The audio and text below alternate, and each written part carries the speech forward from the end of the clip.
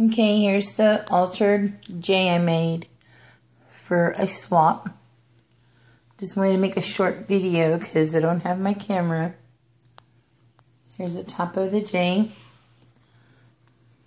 I added some pink kind of lace with some shabbies into that. Here's the top of it. Sorry about my camera, but I wanted to show everybody what I did for my first swap. And I also did this chunky, not sort of a chunky, but here I put some sprinkles with some lace around it, some pearls, and I used some Wild Orchid Crafts little buds in there. I thought it was cute.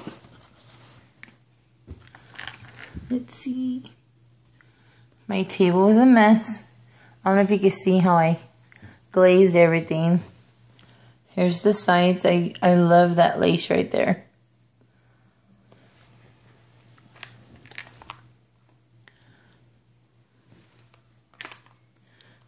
And I actually put it all around.